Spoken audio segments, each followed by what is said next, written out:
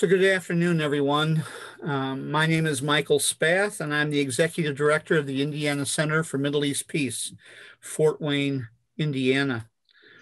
We're a voice of conscience for peace, justice, human rights, and intercultural encounter.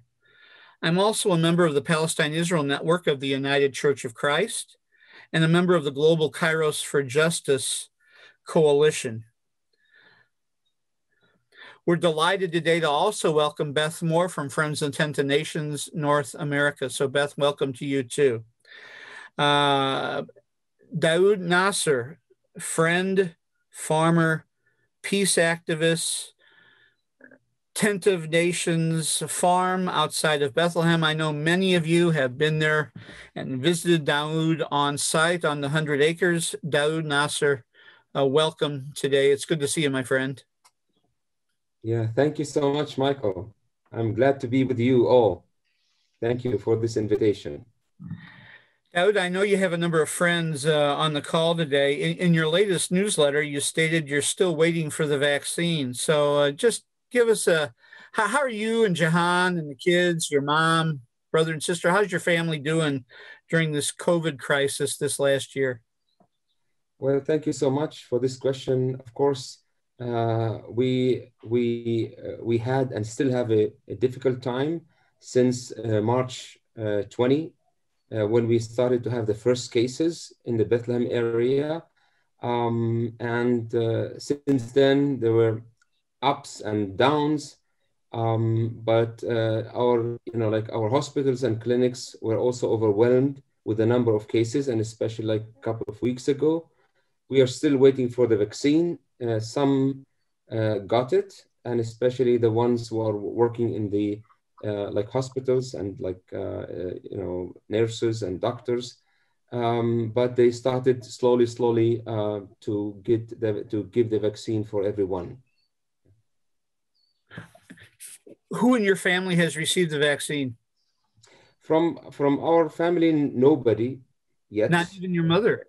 Even, yeah, my mother, still not, But hopefully in the next, we hope in the next weeks. Has that been a very fairly common situation throughout the Bethlehem region? I mean, the vaccine hasn't reached there yet for people of a certain age? Not yet, because, the Palestinian Authority is asking for the vaccine, and they are getting it from different places. We heard from Russia, from China, from other places. So people can register for that, but still, it's not for everyone. So people are still on the waiting list, and we hope that we get it soon, within weeks. Especially now with this, as I read in your newsletter, right, this third wave of the virus kind of coming through the Palestinian territories. So, and your situation in the Bethlehem region, that's similar in East Jerusalem, or that's similar to around Ramallah or Jenin or other parts of the West Bank? Well, it was worse. The 2.5 weeks ago, it was a difficult situation in Bethlehem. As I said, the hospitals were overwhelmed with the number of cases, and in some places also the lack of oxygen there. But for now, it is becoming easier than other places in the occupied territories. Other places like Nablus, Tulkarm. So the number of cases are much higher than here. Ah. Okay, well, good. Well, I know that the people, and we're interested in the overall health situation, but we're very much interested in the farm, Daher's Vineyard and Tent of Nations. So I want to get right into the situation about you and the farm, Daoud, if you don't mind. I guess I want to ask a number of questions, but because the farm is being besieged on a number of fronts, so I'll just take them one by one. I guess one of the things that many of us who are your friends have been shocked by in the last number of months is the attacks on the vineyards by a few local Palestinians from Nahalin. this family that's contesting the land ownership. We know that Jihan started, created this women's empowerment program in the village. So it kind of shocked me that there were issues, with people from the village. So what's going on? Can you just share with us, from your mouth to our ears, what's going on with this particular family and what the issue is? Right. Just like a bit of background information, as you all know, we've been in a struggle with the Israeli authorities to keep the farm since 1991, so more than 30 years. And we can say we are in the last stages of protecting the land, of having the land being recognized as a private property. So while we are in that process, suddenly, out of a sudden, a family, or not a big family, like some members of a family in the village, they started to claim that this part of the land belongs to them. Of course, anybody can claim that. If he has if he has documents, should go to the court. For us, it is strange because why now? After 100 years of farming the land and having the land, and also where those people when we were struggling with the Israelis for more than 30 years, protect the land. Anyway, the thing is still in the court, of course. Like we appealed in the court, but the legal battle is going slowly and slowly. Our biggest challenge is not the court, because we have all documents that prove our ownership to this land from more than 100 years. But the biggest struggle challenge is actually those people started to send some other people to attack the farm.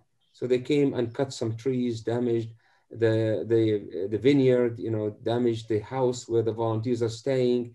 They wanted to frighten us, in order maybe not to go there and in order to give up, So we are still struggling.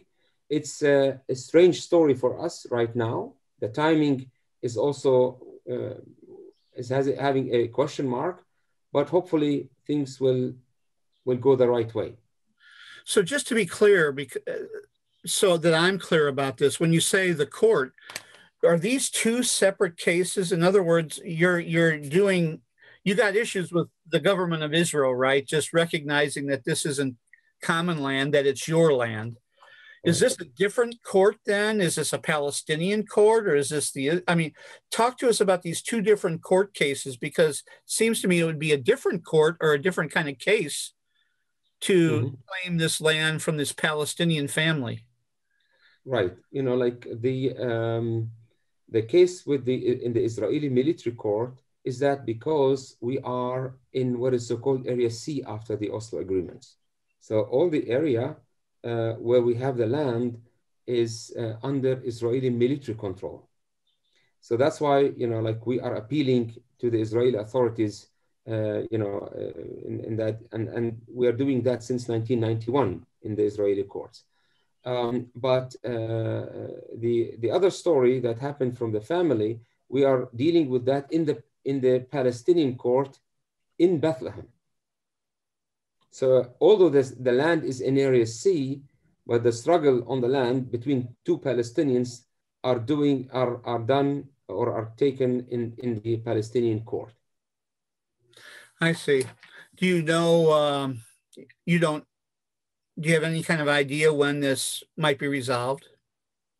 Well, we hope soon. Of course, we have some issues here regarding the postponement, and sometimes we have the lawyers are on strike. Sometimes with Corona, the court is closed. So we have all the things are coming together.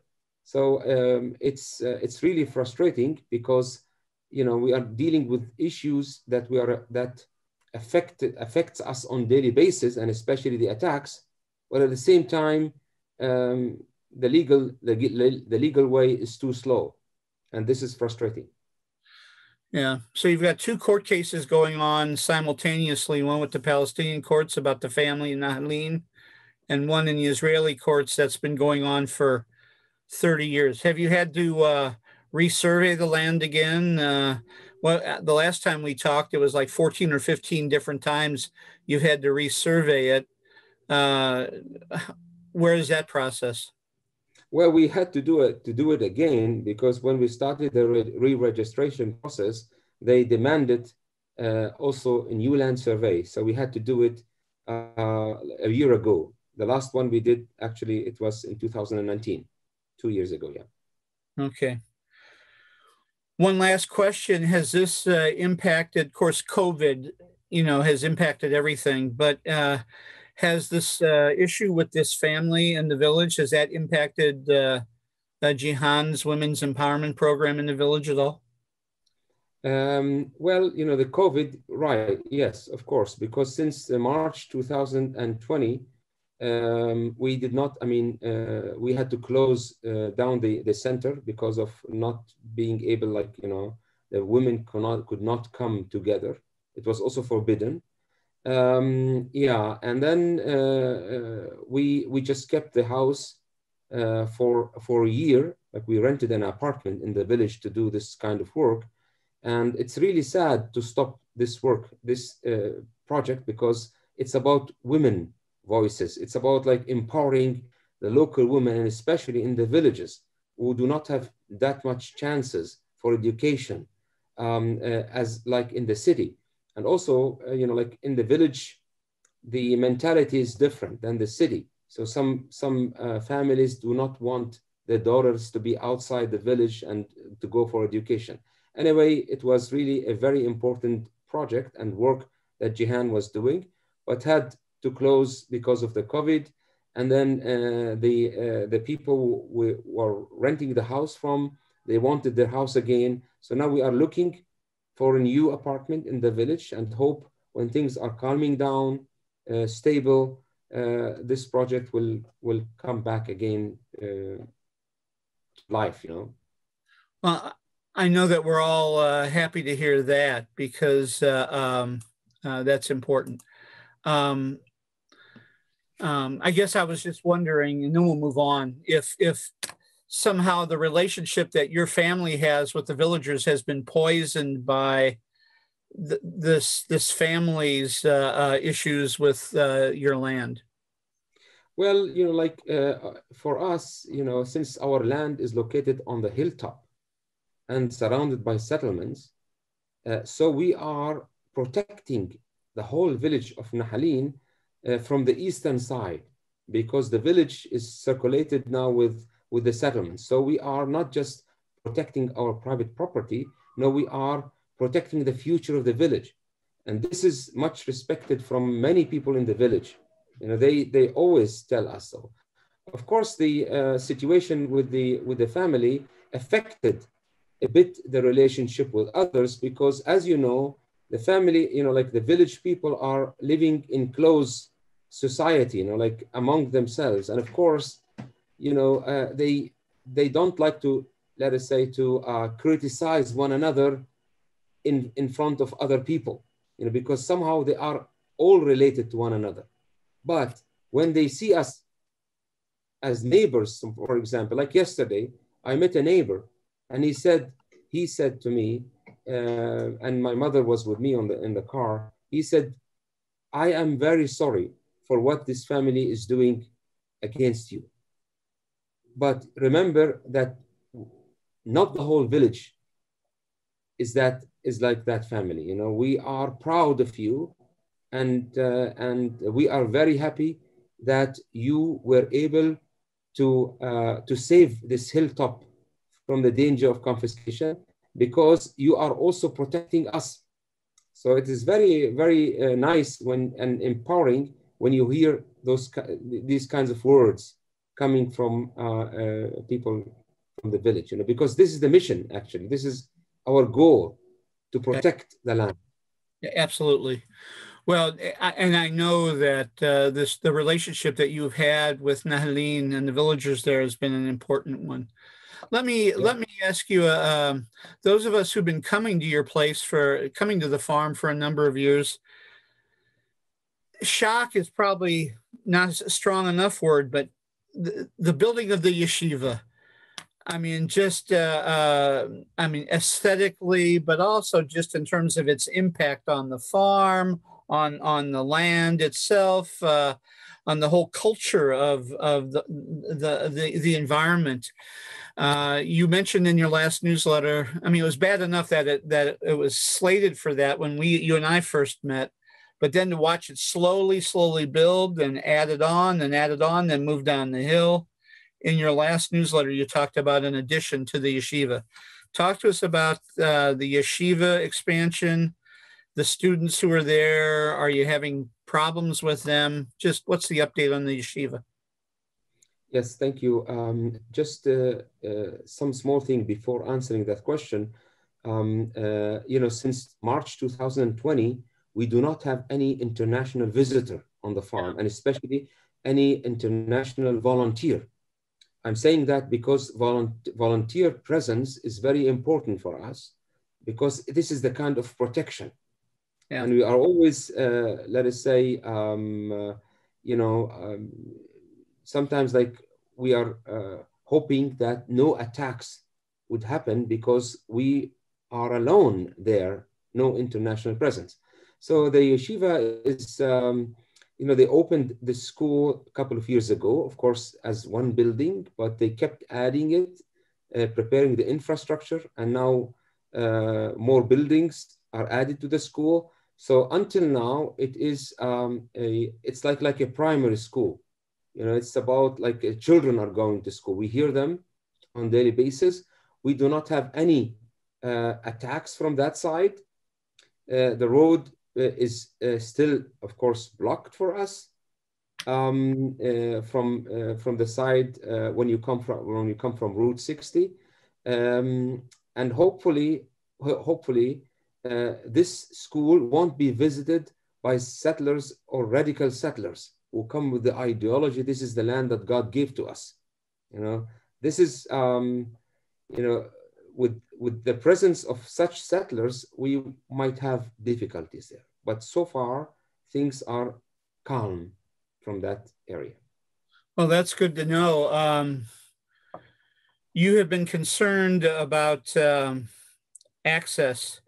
And of course, there for years now, there have been boulders on the road, about a quarter of a mile from the farm on that road, that gravel road coming in from that end. Is there any talk about closing the road up by the main road because the yeshiva's there? Could be. Yeah, we don't know yet. Still, the road until where the road is blocked is still open. Of course, like we have sometimes like there is a military presence or security presence, and sometimes I can't stop the car longer there, so I try to go the longer way from when I cross from and to Bethlehem. I go the longer way through the villages to the farm, but they are now doing a big construction on Route 60, so they are trying to widen the road on both sides. And to connect the settlements with Jerusalem.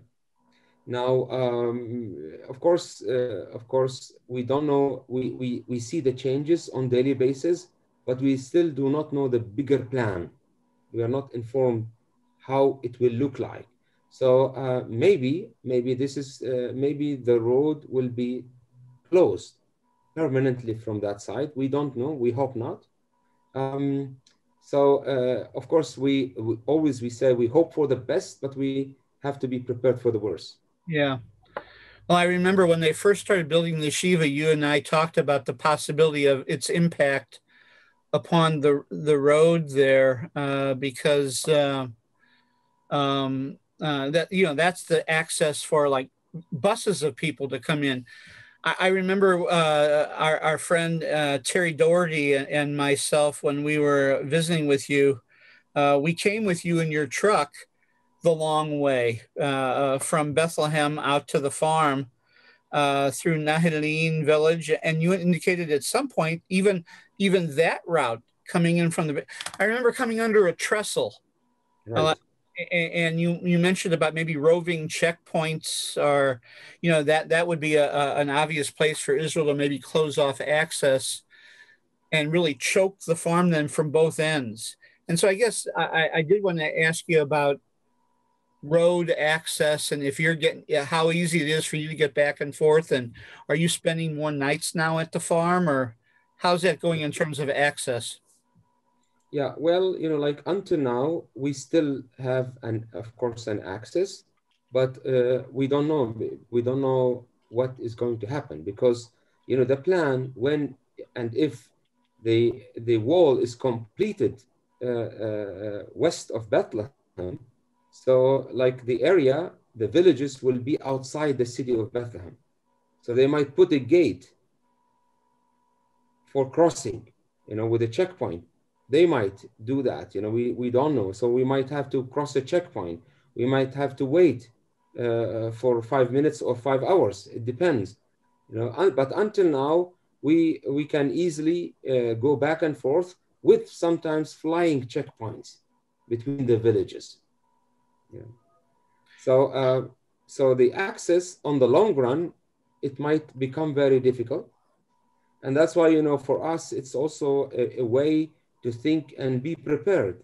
And that's why we try on the farm, like to become as much as we can, as soon as possible, like self-sufficient, in order to, let us say, to continue to exist there, even if the roads are blocked. Now, of course, we have a daily presence on the farm, and sometimes we are spending nights on the farm, especially in the summertime. Well, especially without as you say, internationals who are there to kind of keep the farm protected. Just their presence, right? Just their presence, uh, uh,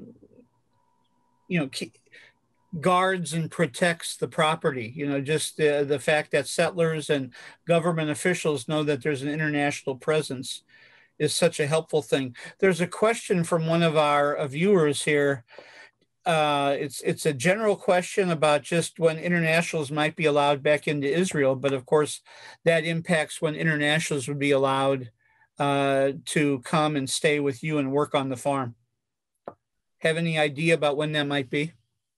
Yeah, I hope. I mean, like I have, for example, some volunteers who are planning to come in the summer, in June and July.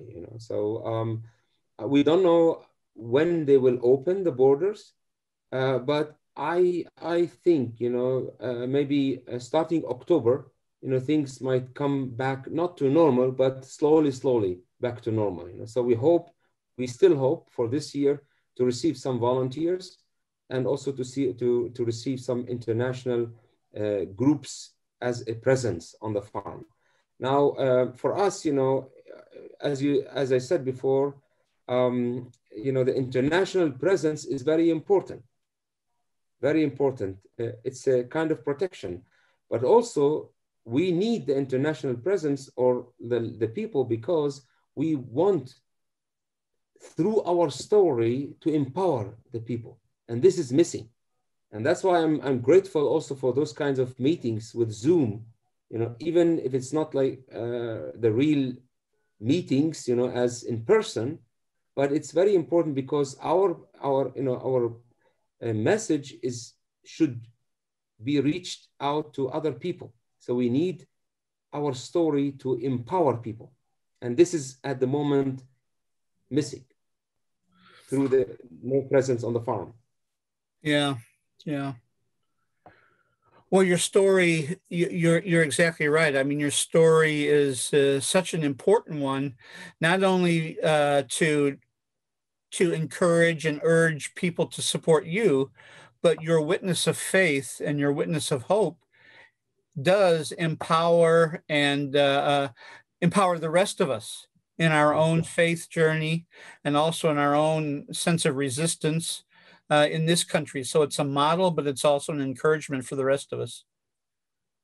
Thank you. This is very important. It's mutual. Yeah, yeah. So, and this is because we believe, like, like I receive a gift, but I also want to give a gift. And receiving and giving is important for us as people, So I give, you receive, you give me, and I receive. And this is how it should be, the kind of relationship. One of the things, let me just talk more personally for a second, Daoud. One of the things about you, I mean, there are many organizations and individuals in Palestine that we can support. And many of us on the call here do, many organizations. But one of the things about you that is a beautiful thing is that really when we meet you, even for the first time, we feel like we've made a friend. And I hope that I'm not embarrassing you, and I want to, I want to say this in a real way to you. Your authenticity and your charisma touches each one of us, and it moves us and inspires us, and we feel connected to you. I mean, it's a personal, real connection. And so I know I speak for many of us on the call here by just sharing that with you. So I want to say thanks to you for that. And it is a mutual relationship. Yeah, thank you so much. I appreciate it. Yeah, this is actually how it should be. Yeah, because we belong to one another. We need to stand with one another and support one another. Let me ask you. You mentioned the settlements before. And the expansion of the settlements and the roads between the settlements that are kind of encircling the farm and the village. What's the timetable for that? Update us on the settlements. Well, like the settlements are expanding on Palestinian ground. Of course, like last year there was a big talk about annexation.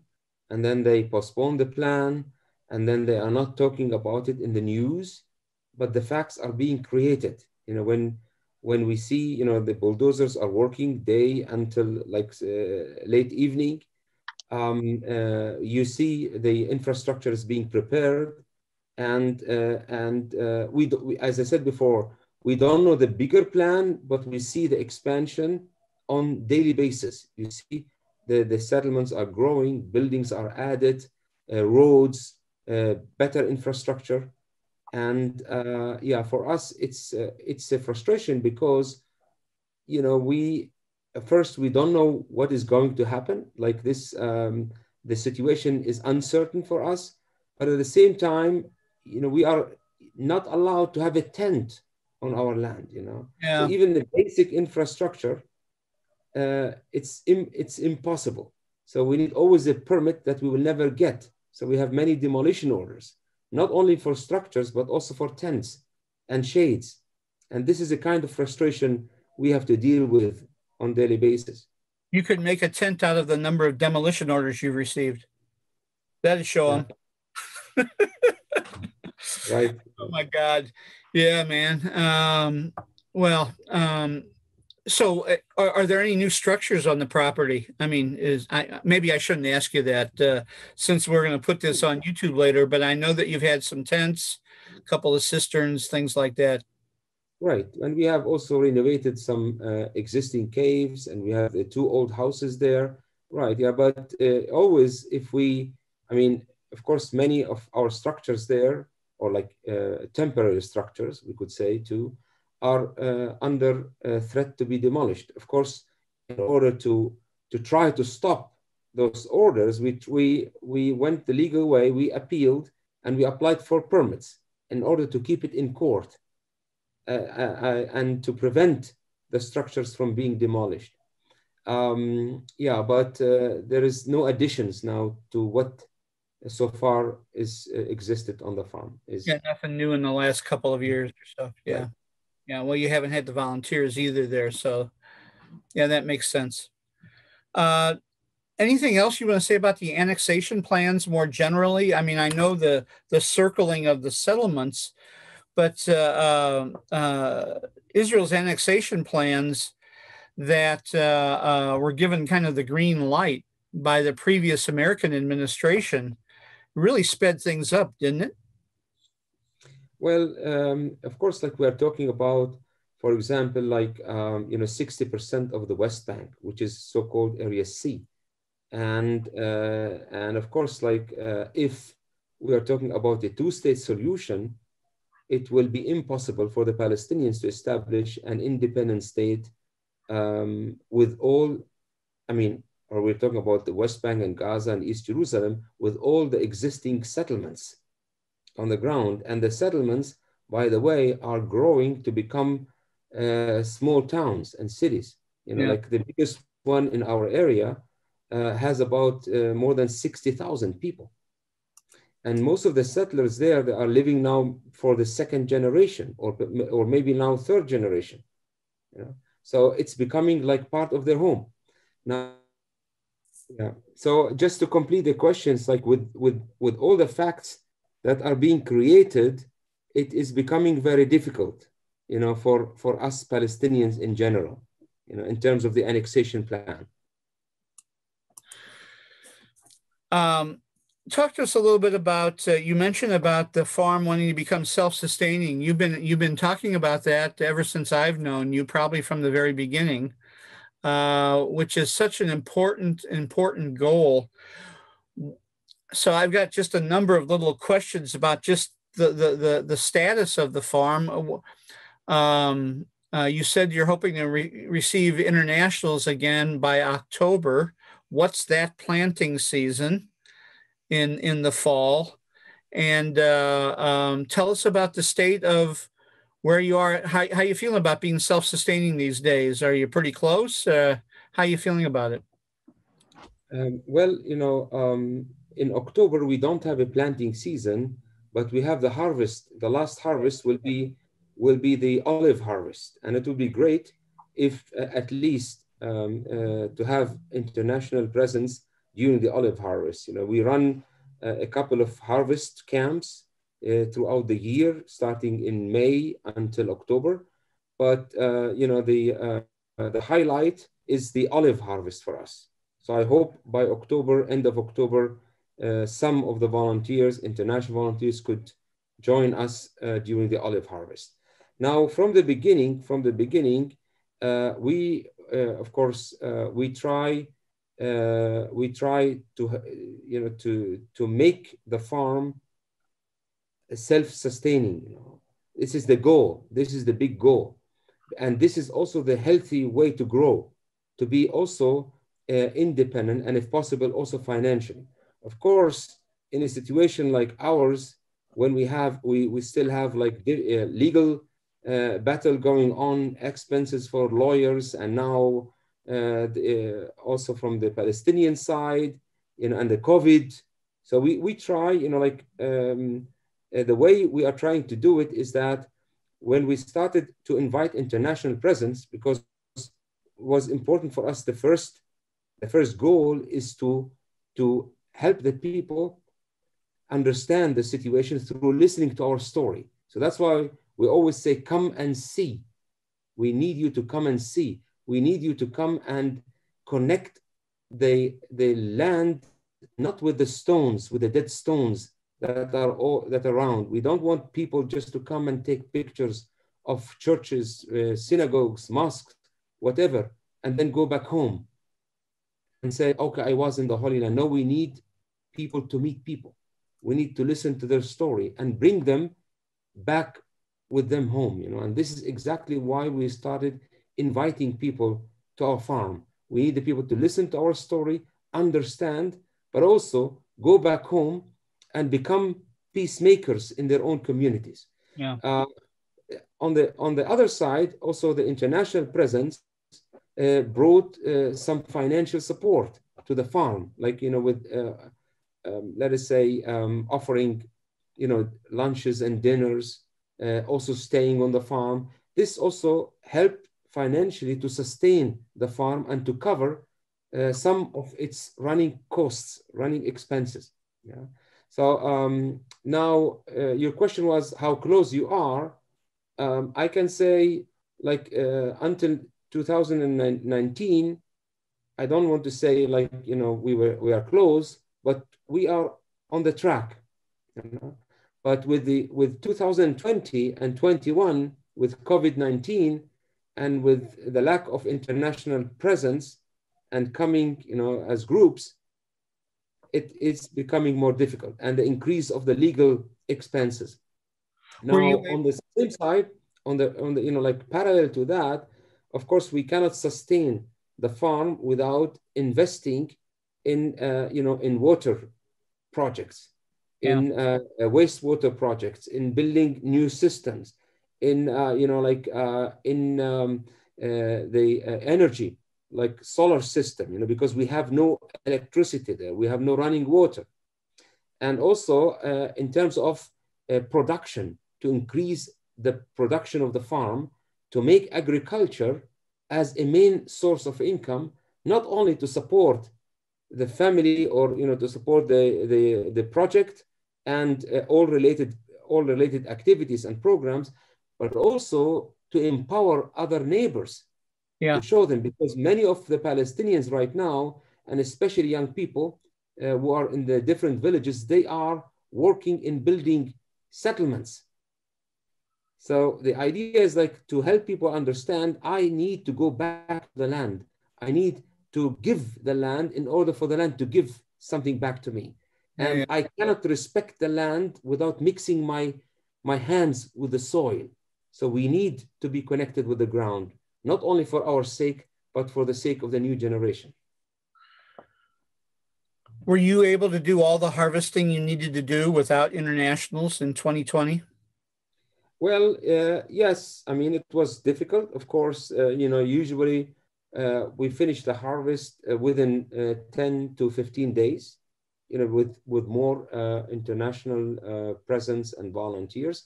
But it was more difficult for us, you know, during that time. It was longer, yeah, but we managed to do it. Also, we hired some workers to help, Yeah. local workers. I remember how excited you were a few years back when you started replanting Daher's vineyard, and sort of in honor of your grandfather, and you began making your own wine, taking you back to kind of the farm's beginnings, you know, beginning 100 years ago as Daher's vineyard.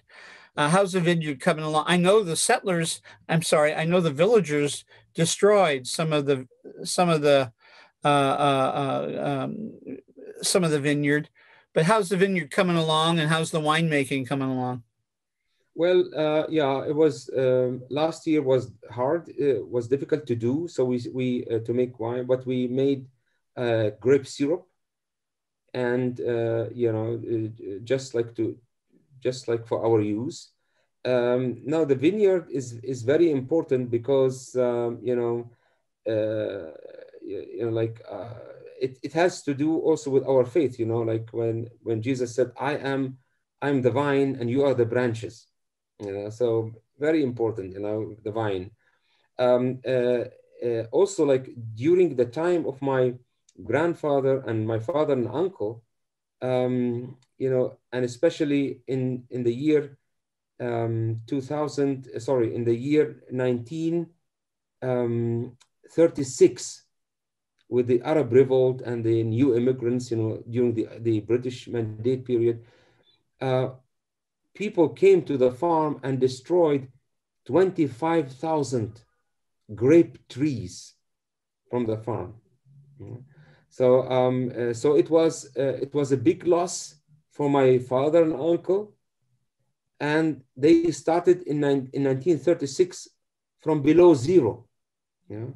And so I said, you know, as to honor them, you know, and you know, they spend all their lives struggling to keep this farm and to continue to stay on the same track of their parents, with all the challenges, and especially also living under occupation all their lives. We wanted to honor them by returning this to life again. And that's why we planted you know, thousands of new grape trees that started you know, to bear fruits. and to bring the tradition of making wine and grape syrup again. I remember how excited you were to share that news with me. I know you shared it with a lot of people, but when you first decided to replant the vineyard again, it was really there was an extra gleam in your eye to do that in honor of your grandfather. Yeah, it was important for us, because it's like, we feel here, it's a gift that we received, and a gift we cannot keep. We need to, we need to do the best out of what we were given. And at the same time, a gift is a responsibility. So we got this land from my father and uncle, and we need to do the best out of it. Not only for the land itself, but to make the land as an inspiration for people. You mentioned about October kind of opening back up again. Have you made a decision already about the children's summer camp? Is that not going to happen then, or are you still kind of waiting to make that decision? Well, yeah, maybe for this year, of course. Actually, we have we still have some plans, and we are, by the way, working with a group from Iowa. They were planning to come and be part of our summer camp. The plan was in 2020, we started, and then to come in 2021 to be with us during the summer camp. Is that the book project? Excuse me, Daoud. Is that the book project that you're working on? Exactly. Right. Tell us more about not just the camp, but tell the folks about the book project with the group in Iowa. Yeah, for us, maybe just to explain, we do every year a children's summer camp on the farm, working with about 50 children. And of course, it's not like an alternative to other summer camps that were done and organized by very good organizations. But our aim is to bring the children out of their areas, out of their walls, out of their homes, and connect them with the land. Because the important thing is to have the children from the beginning connected to the ground. So that's why it's important for us, and at the same time, try to teach them how the environment is important for us. How the land is important, how nature is important. So always we have a theme for our summer camps, like with heart and hand, we change the land.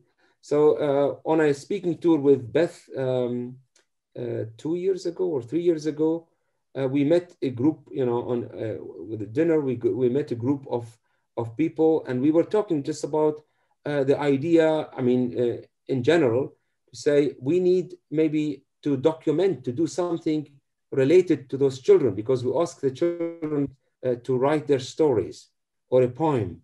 We need their voices to be heard in other places.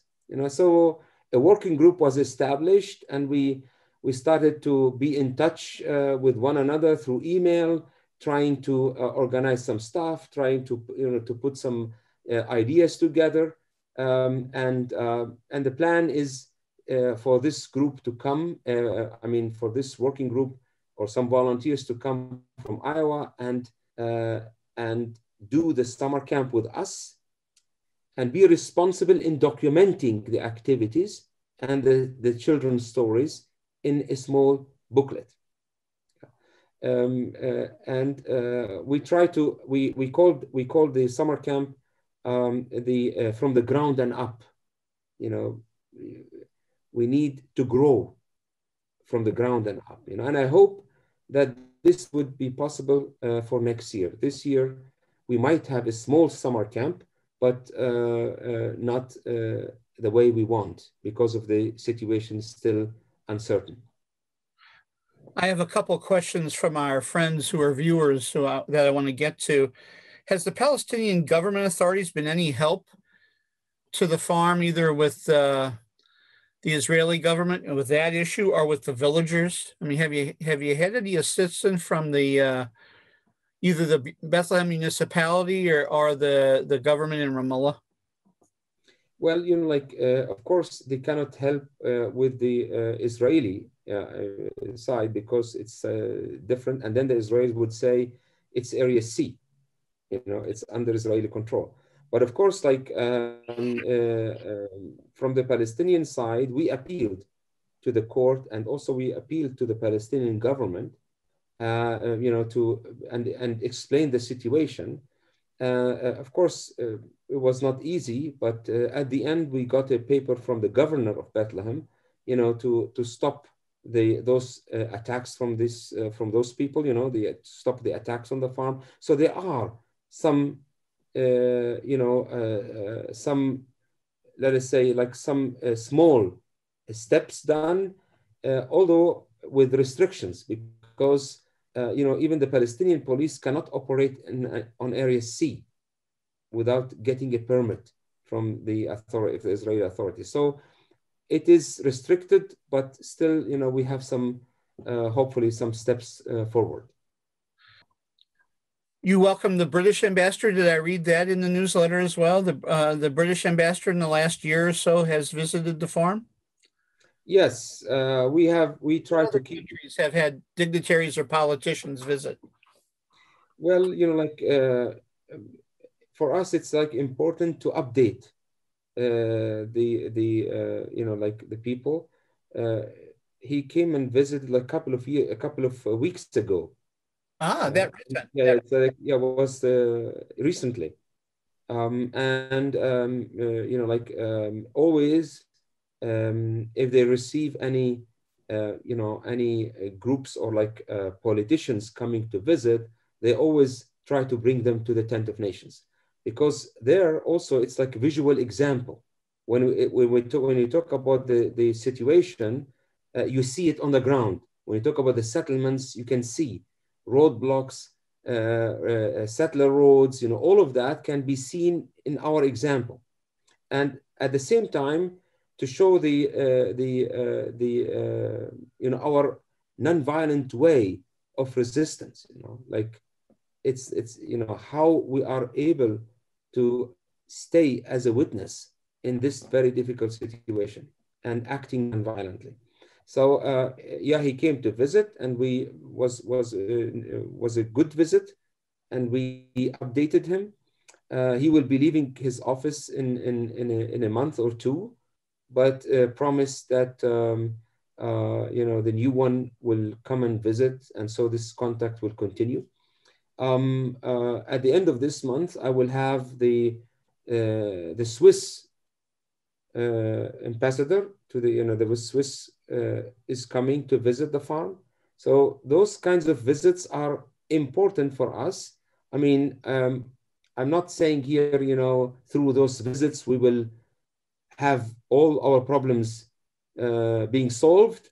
No, but for us, it is a way to keep this connection with internationals, and especially also with, not embassies, we call them here like representative offices. Sure. That are working for the Palestinian Authority, like in Ramallah.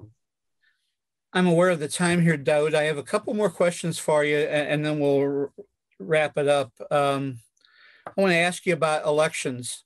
First, I've spoken with some friends in Bethlehem, and they tell me that they really didn't even pay attention all that much to the recent Israeli elections because, of course, Heiko Hake, I mean, 6 of one, half a dozen of the other, right? It didn't really matter who would be forming the government. I'd be interested, though, in any thing you'd like to say about the Israeli elections. And then secondly, we keep hearing about the Palestinian Authority may be calling for elections sometime soon, but it's always sometime soon, right? Always sometime soon. So any word about those elections or potential elections too? Well, let us say, generally speaking, many people are fed up from politics here. we are fed up from listening to promises and always hope tomorrow is going to be better.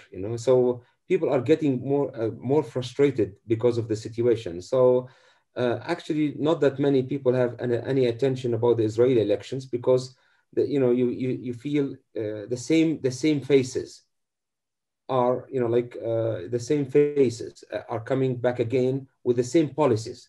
And since we know the policies, so what can we do? So this is the reality.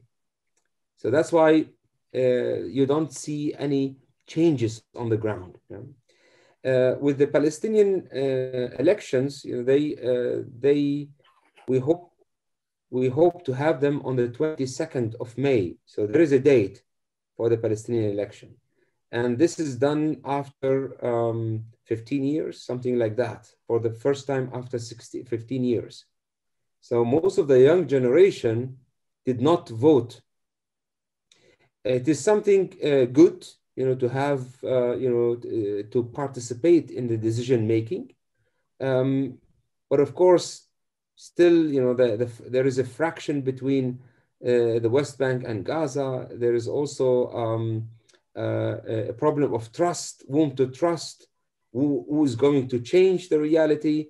So we have some issues with our own elections, but I hope we will have them next month. I hope so. We don't know the situation, and especially if the Israelis won't allow the Palestinians to have their elections in East Jerusalem. It might stop. It might, postpone the elections if that happens. Daoud, all of us who know you know that at the foundation of who you are as a human being, at your heart of hearts, at the basis of your resistance is your deep and abiding faith in Christ, your faith. And so I want to acknowledge that. And recently, the Christian community in Palestine issued a cry for hope, with hundreds of endorsements, right, by church leaders, theologians, and others in Palestine and all around the world. And I'm going to just read a couple of sentences and then ask you to just talk about your own personal faith and the cry for hope from the Palestinian Christian community, if you don't mind, okay? So the body of Christ can no longer stand by as world leaders and the international community trample on the rights of Palestinians to dignity, justice, and self-determination under international law. The integrity of the Christian faith itself is at stake. The Kairos document Cry for Hope is our cry for justice. Our struggle for justice and rights will never cease. It is our reason for being as Christians, the pursuit of and establishment of justice. Peace without justice is inconceivable. So, please. Well, I mean, it is very important that this message is coming out of Palestine, and especially from the Palestinian Christians. One thing is that many people, all over the world, they don't know that Palestinians and Christians are existing here. And many people, they think that we are converted into Christianity. Many people, they don't know that we are existing from the beginning. Since the first ones who got the message are actually the shepherds from Bet Sahur. So we are close to that message, and that's why it's important for our voice. Even we are a small minority. We are maybe 1.2% now from the whole population, but still we can make a difference. The Christian churches and organizations are very active in the society here, even with small numbers. But we need also our voices to be heard outside, to talk about justice, to talk about the self-determination, the right to live in peace and dignity and freedom. So all are important things, messages for the whole world. And we're expecting our brothers and sisters around the world to stand with us and to walk with us step by step on the long way to achieve justice. So faith is important, and being patient is also important. We cannot achieve, maybe, like many people might say, well, we are trying to do something since years and the situation is getting worse. Of course, that doesn't mean that we have to stop doing things. We need to continue. I can do whatever I can do in my limited situation. And I always believe what I'm not able to achieve, we need to invest in the new generation. We need to give the opportunity to the new generation to continue to take over and make it better. So that's why for us, it's a life journey. Yeah. And it must be based on faith. So go ahead, please. Without this foundation of faith, it's very hard to continue the journey. Your own personal faith in Christ, as being from Bethlehem, but that has grounded, right? Your Daoud. You always introduce yourself as another Daoud, right? Another David. But your commitment to nonviolence and your commitment to the land, both of those come out of your Christian faith too, do they not? Yes, for sure. One thing is because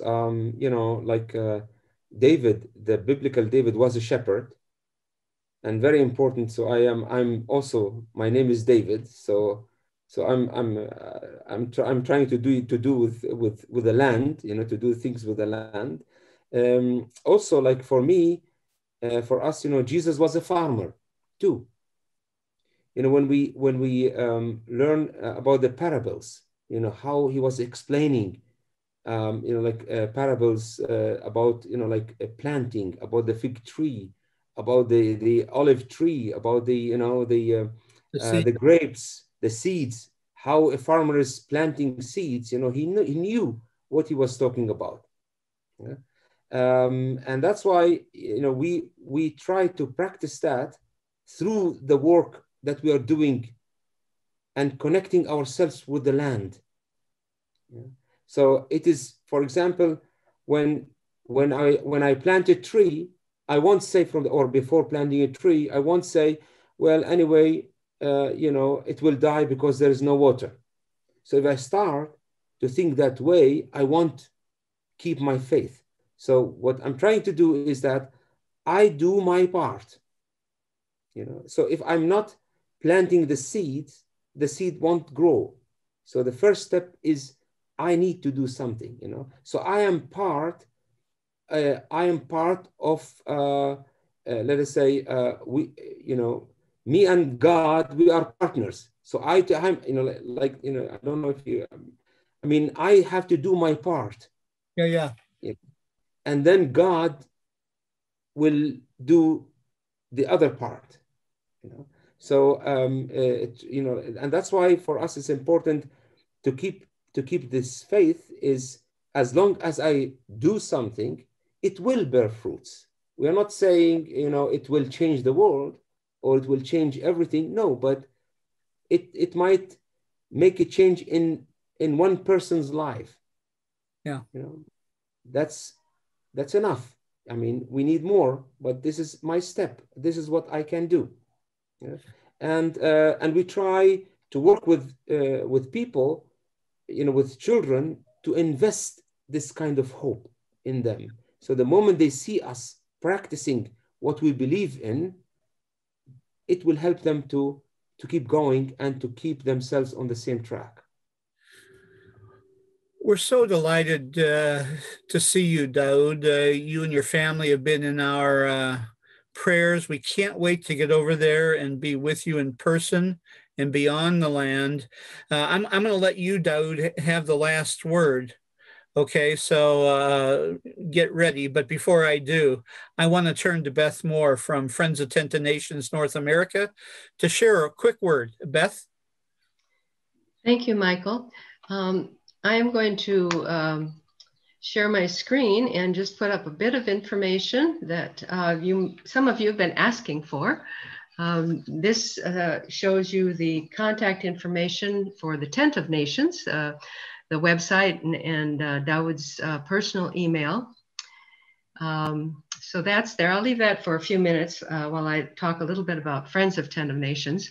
I think many of you know the story of how it was founded, that three individuals, very similar to many of you, went and visited the Tent of Nations with what is now Eyewitness Palestine, used to be Interfaith Peace Builders Tour. And they returned. They heard the charge, come and see, go and tell. And they came back to the United States, Bill Plitt, Mark Braverman, and Bill Mims. And they founded and began, asked the question, you know, how can we support this project, this work, this message? And they came back in 2007 and founded the Friends of Tent of Nations, North America. And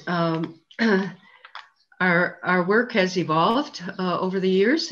There's the contact information for Friends of Tent of Nations, the email and the website, and my personal contact information should you want to be in touch. But our work has been focused very much on supporting the telling of the story through our tours. Daoud has come to the US twice a year through the fall of 2019 and shared the story. And we've connected with many of you. I see some familiar names and faces on the call that you have been our help in making the tours happen. We couldn't have had them happen without you, finding the audiences, the people to speak with, to connect with. And so we are grateful to you for sharing in our work.